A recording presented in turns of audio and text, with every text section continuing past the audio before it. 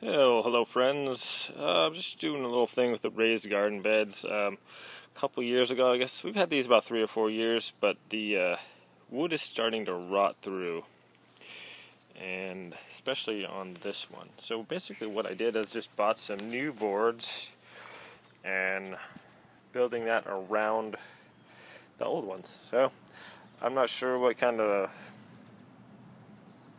alternate fix there is, but I basically, as you can see, just kind of framed it out a little bigger. Down in here, that was just completely splitting, and down there as well, it just started to bow out.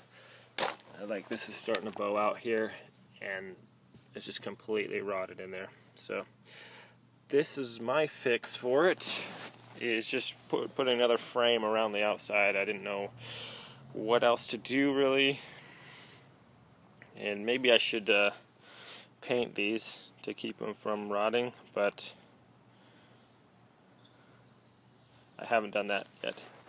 Maybe some kind of a wood stain, like a Thompson's wood seal would be better.